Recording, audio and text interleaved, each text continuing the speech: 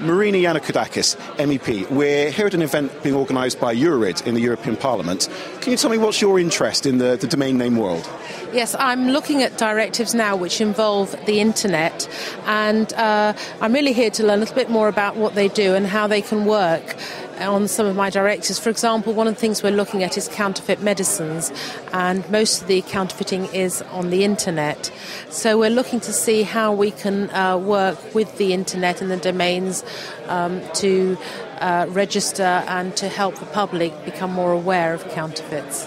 Okay, now, from what you were just saying off camera, this actually relates mostly to the United Kingdom, you were saying. Explain more. Well, legislation, I'm obviously an MEP from the UK, so therefore my first priority is always how it affects the UK.